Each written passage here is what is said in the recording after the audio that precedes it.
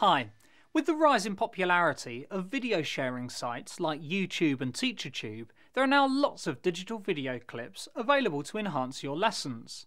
But having these resources easily to hand is crucial.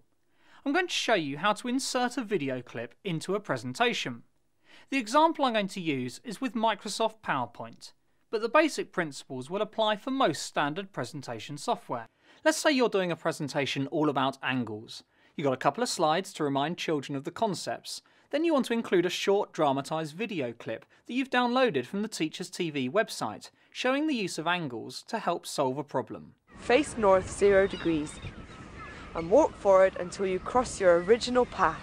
X marks the spot. Start by inserting a new slide. You'll notice that the Slide Layout tab appears. Clicking these buttons will affect how the slide looks and what sort of content it is expecting to hold. You want to select a layout option that includes multimedia, represented by this icon here. Select the Title and Content option, which will allow you to include a title for the video. Type in the title, and then you're ready to insert the video. Insert Media Clip. A pop-up window appears from which you select your video. You need to click on Import to find the file, which is in My Videos inside My Documents. So select the file and click on Add.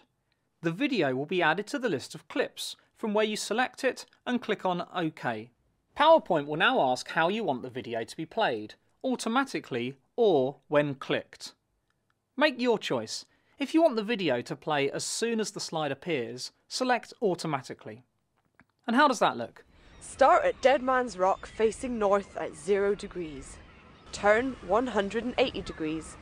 Great, that looks really good. Sometimes PowerPoint and other programs can be picky about the exact format of videos that are inserted. You can use sites like Zamzar.com, which offer a free service for converting files of up to 100 megabytes in size. This should be okay for normal classroom use. This site allows you to upload a video in a range of formats and convert it to a Windows Media Video file, or WMV. This is the best format to use with Microsoft PowerPoint. Remember that best practice is to keep the video and PowerPoint files in the same folder. This means they're always together, ready for your presentation.